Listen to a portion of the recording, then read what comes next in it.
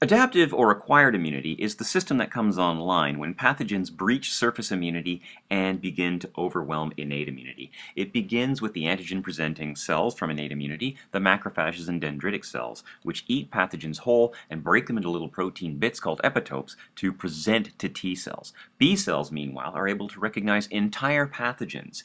If there's a match between a T cell and a B cell recognizing the same pathogen, this converts the naive T cell into a helper T cell, which secretes chemicals called interleukins. These stimulate macrophages and B cells and also cause the stimulation of killer T cells. Stimulated B cells become plasma cells, which secrete antibodies, and memory B cells for a faster response. The antibodies coat the pathogens.